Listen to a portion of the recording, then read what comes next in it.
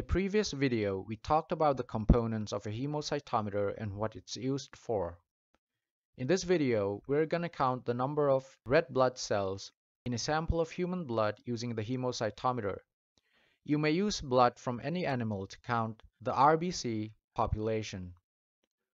For this experiment, you will need the following: counting chamber, RBC pipette, blood sample either from a pricked finger or from a sample drawn from the vein and stored in a tube containing an anticoagulant, RBC diluting solution, compound light microscope, cotton and rubbing alcohol. Take the RBC pipette pre-cleaned with alcohol. Draw the blood sample till the 0.5 mark using your mouth or a syringe, while taking care to avoid any air bubbles from entering the pipette. This step requires a bit of patience and practice. If you happen to suck the blood beyond 0.5 mark, you can either use a clean filter paper to carefully blot out excess blood from the pipette tip, or carefully blow out excess blood using a syringe until it reaches down to the 0.5 mark. Once that's done, carefully clean the excess blood sticking to the outer sides of the tip of the pipette using a cotton soaked in alcohol. Now carefully draw the RBC diluting solution up to the 101 mark on the pipette.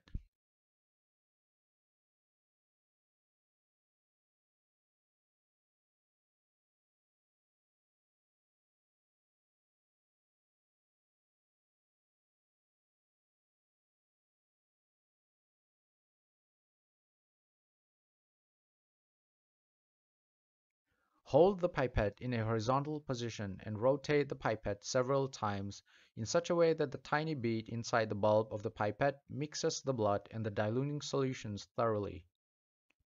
Once thorough mixing has been accomplished, the blood sample now has a 200 times dilution. Once this is done, prepare the counting chamber for sample loading. Take the counting chamber and the cover slip, both pre-cleaned with alcohol. Carefully position the cover glass on top of the support platforms located on both sides of the counting chamber platforms. Discard the first few drops from the RBC pipette.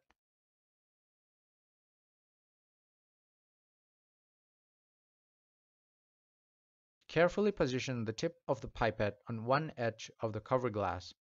Allow the contents of the pipette to gradually flow into the narrow space between the cover glass and the counting chamber via a capillary force like you see here. You may load the other counting chamber as well in a similar fashion.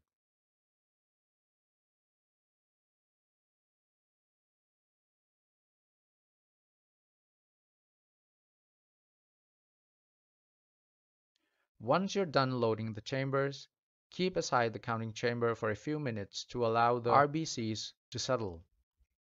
The slide is now ready for microscopic observation.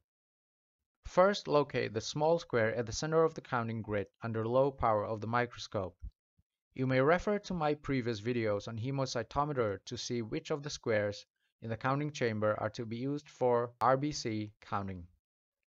You may also need to adjust the light intensity of the microscope in order to visualize the fine lines in the counting grid. Once you've located the RBC counting squares, switch to 10x then to 40x objective to begin the counting. Locate the 1st, 5th, 13th, 21st, and 25th smaller squares in the RBC grid. Applying the margin rule or L rule of cell counting, count the RBCs lying inside of these squares and those lying on the borders of the lower and left side of each square. Do not count those cells lying on the borders of the upper and right sides of the squares. This is how RBCs will appear on the counting grids under 10x.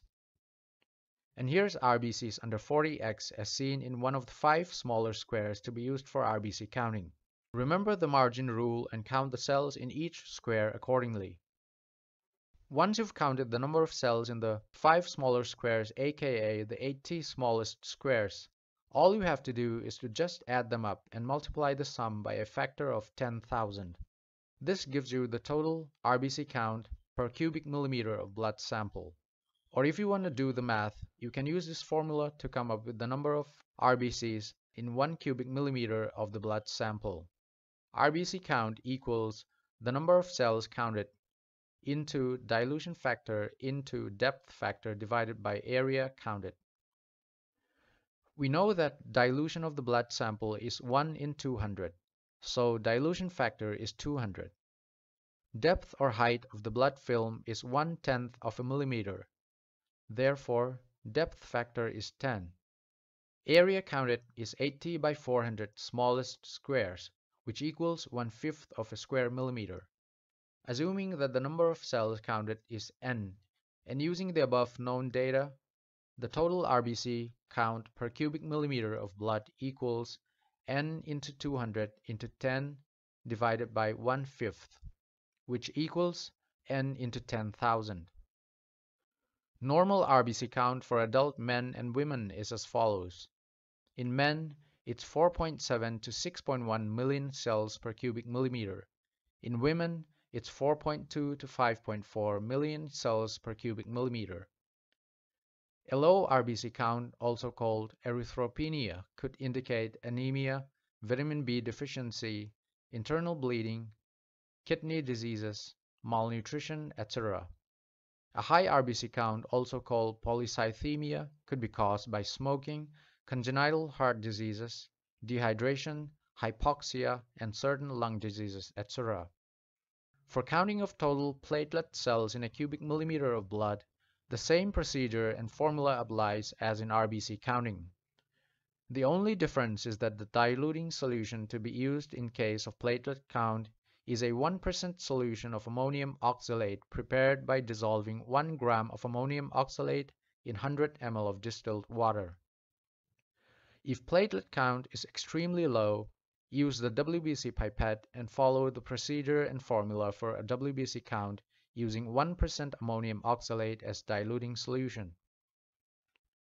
A normal platelet count ranges from 140,000 to 450,000 cells per cubic millimeter. A low platelet count, also known as thrombocytopenia, may be caused by leukemia and certain other cancers, certain types of anemia, certain viral infections, certain respiratory disorders, radio and chemotherapy, sepsis, certain autoimmune disorders, certain medications and drugs, exposure to toxic substances, alcoholism, cirrhosis, iron and folate deficiency, vitamin B12 deficiency, etc. A high platelet count, also known as thrombocytosis, may be caused by bleeding, cancer, certain infections, iron deficiency, removal of spleen, certain types of anemia, certain inflammatory diseases, surgery, etc.